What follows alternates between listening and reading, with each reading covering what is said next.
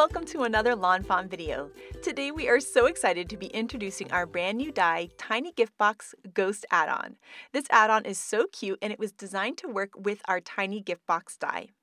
The great thing about this one is you can use it with the Tiny Gift Box or use it without, and we're going to be showing you both things in the video today. So here are all of the Tiny Gift Box ghost pieces. You'll see we have that cute little ghost face and then some ghost body pieces. We also have some other little details so that you can add them to the ghost. We have a cute little bow and some rosy cheeks and some ghost wing arms and the most adorable little pumpkin ever that is my favorite part of the whole die. So now we're going to start working with the ghost arms. There are actually two different ways to add arms onto this ghost, and so we're going to be showing you this cool little piece here.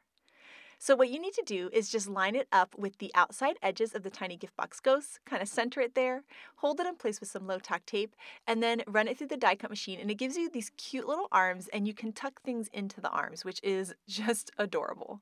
Then we also have those little out ghost arms, and we'll show you how to use those in just a second. But first we're going to start building the Tiny Gift Box.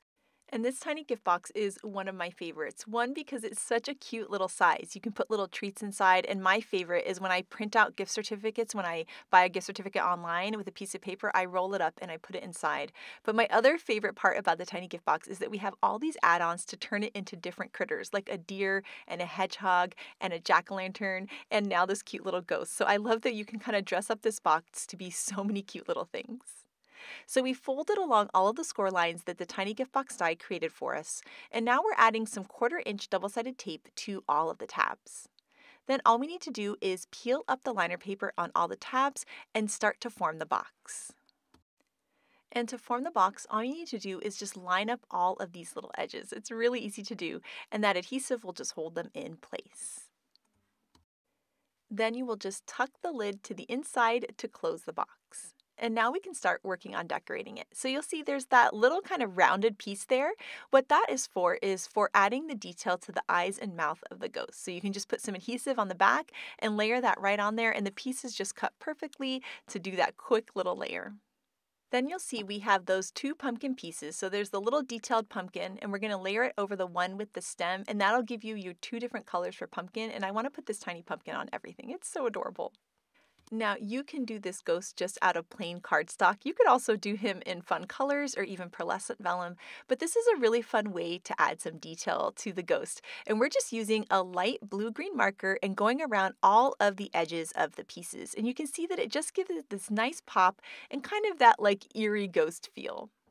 And then to blend out those edges, we're just going to take the colorless blender and go all of the way around. And the nice thing is this doesn't have to be perfect, kind of like the more imperfect the better, because it just gives it that fun look and it just adds that little extra detail. Then because we added some detail to the ghost pieces, we're also going to add a little bit of detail to both the pumpkin and the bow, just picking markers that are similar in color just to give that fun little shaded detail. And we'll do the same trick with the colorless blender here, just to blend those little marker details into the colored cardstock. It just gives it that nice finished look. For some more fun details, we're going to take a white gel pen and just add a dot into each of these eyes. And I feel like it gives it this fun little cartoony look that is just so sweet. And then in this set, there are die-cut rosy cheeks, but because we already had the marker detail, we decided to add some rosy cheeks with a marker. And you can just kind of create like little ovals under the eyes, and there's something about the rosy cheeks on the ghost that is just too cute. We'll also add a little white gel pen dot into each of those rosy cheeks. Then we can add some tape runner on the back and then layer this little ghost face onto the top of the box. And you'll see how it kind of lines up, so there's a rounded part of his head at the top, and then the little like ghost wavy pieces are extending past the bottom. Then we'll line up the one that has the little notch on the back, and then the other two are for the sides. So once again, we can add some adhesive onto those and then layer them onto the sides of the box. And you'll see that the little kind of wavy ghost pieces will almost become like little legs he's standing on, which is a really, really cute look.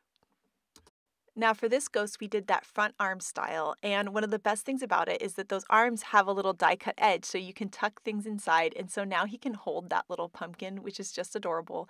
And then we can add that little bow in there. The bow could be a little hair bow or a bow tie, or you could not use the bow too, whatever look you're going for. I just think this is just the cutest thing ever. And now we need to take a look at how to make the side arm ghost. So we're going to start off by doing the same thing. We're going to fold along all the score lines that the die created for us. glass. We'll add 1/4-inch tape on all of those tabs on the tiny gift box, and then we can peel up the liner paper and line up all of the edges to form the box. And then we can start to put this ghost together just like we did the other ghost. So we'll add the adhesive behind the eyes and mouth to layer our little rounded piece there to add some decorative detail to the eyes and mouth of the ghost. And we can layer some more adhesive on the back and put him on the front of the box. And then we'll layer the other pieces. So we have the one with the notch that goes on the back of the ghost, and then we have the 2 side ghost pieces. Now you'll see that on the face we did not add those little front arms. We did not die cut those because we're going to use the side arms. And so here is what they look like. And they have this like little score line right there. You can see it right there on those arms. And so what we're going to do is we're going to fold back along that piece. And then we're going to add some nice strong 1/8-inch double-sided tape onto those 2 little tabs that we just folded. Then we can peel up that liner paper and we can attach these arms onto the ghost. And so we're going to be putting these on the side, and then you can just kind of eyeball and see where they're going to look cute. We like to put them just a little bit kind of below the edge of the box, and you'll see that he's going to have this super cute little 3-dimensional arm. Then you just need to line up the other arm. I like to look from above. It kind of makes it easiest to make sure they're at the kind of same height and depth as the other one.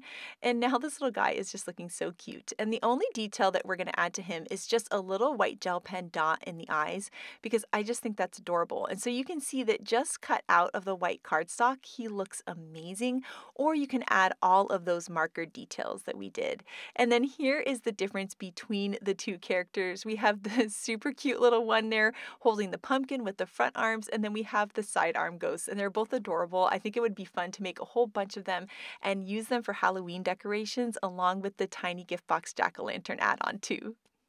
And now Shari is going to use this tiny gift box ghost add-on on a card front without the tiny gift box. So take it away, Shari.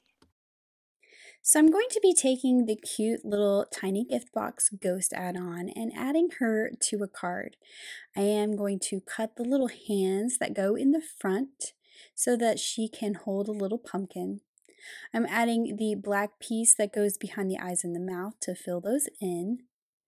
And then, of course, there are these cute little cheeks that you can cut out, and I've cut those from some Ballet Slipper cardstock. And then for the bow, I cut this from some purple glitter cardstock, which I think was fun. I love the cute little pumpkin in this set, that it has a piece you layer with the stem in the back, and then you can layer the color of the pumpkin on top to get that little green stem. And I'll just tuck this into her hands. And I think I'm going to make it to where she's holding it with both hands. So I'm just adding a little dot of glue between the 2 hands, and then I'll tuck it in there. And then I'll set her aside while I work on more elements of my card. I have all of these stitched pumpkins cut out from different colors of cardstock, and I'm going to be doing some ink blending on each of them to give them some dark shading. I use fossilized amber on the pumpkin cut from sunflower cardstock. I use carved pumpkin on the fake tan pumpkin.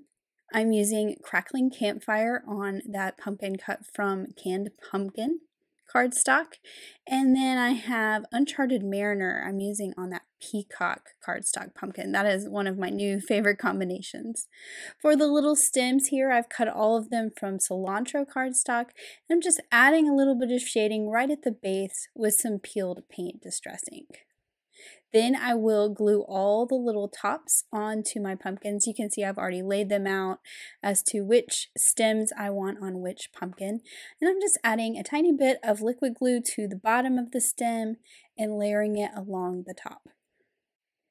And I used all those fun swirly stems for my big pumpkins, and then I'll use that small stem for the little one.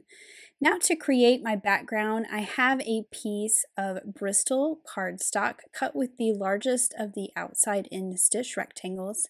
I'm using Distress Oxides to create my sky. I started out with some milled lavender. Now this will be towards the bottom, kind of close to my pumpkins and my ghost and the ground. Then I'm going in with Wilted Violet is my middle color there. And then finally, my dark purple is Villainous Potion. You can see I'm just going back and forth between each of my colors to blend them out so I don't have a harsh line. Now I'm adding some clean water and I'm going to pick that up with a paper towel to get some light splatters. Next I'm going in with some darker gold splatters. These were a little more subtle and didn't show up quite as much because they are that kind of deep gold color. You can kind of see them there, but I wanted a little more speckles, so I'm adding some black, and I'm trying to be very particular about where these go and not add too many black splatters. So just a few here and there. I don't want it to be too filled.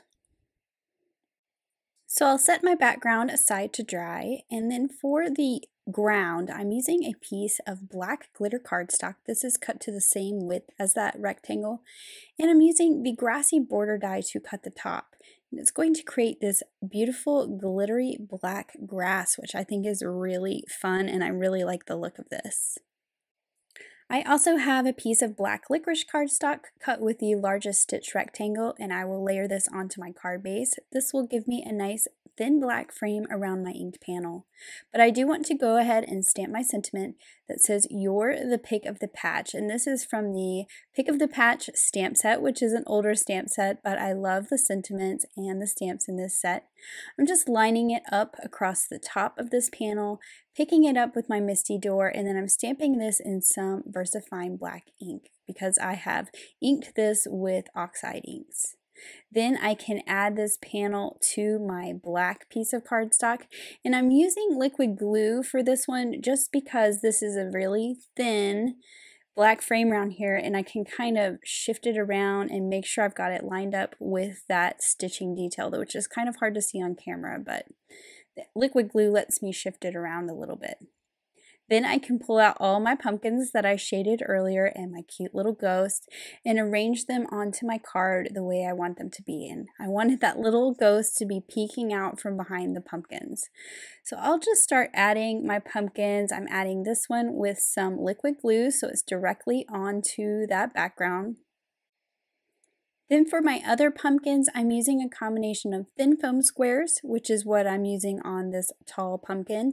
And then I will use some regular thickness foam squares for this blue pumpkin, using a thin foam square where it will overlap the orange pumpkin. And then I will do the same with this little yellow one, adding some regular thickness foam squares so it's nice and popped up. And this gives me some different layers of dimension on my card, and it will allow my little ghost to kind of slide behind that tall pumpkin like it's peeping out from behind that pumpkin. I guess she was hiding in the pumpkin patch and decided to jump out and show you her pick of the patch, which is that cute little pumpkin in her hands. Then, of course, I am pulling out my Stardust stickles and adding some magical glitter to the stems of the pumpkins, because this is obviously a magic pumpkin patch. And then finally, I cut some stars from sunflower cardstock using the Hearts and Stars with Skinny tag die.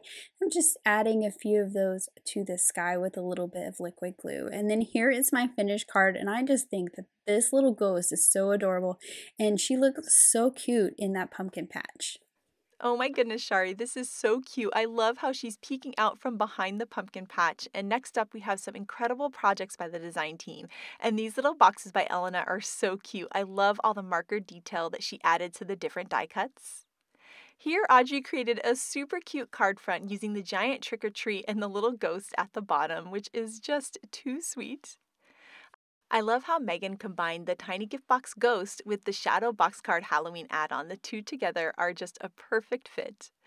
And then Maureen combined the ghost with the new Spooky Forest backdrop, and she made the cutest little lantern decorations with the pumpkin that's included with the ghost, and I am in love with those.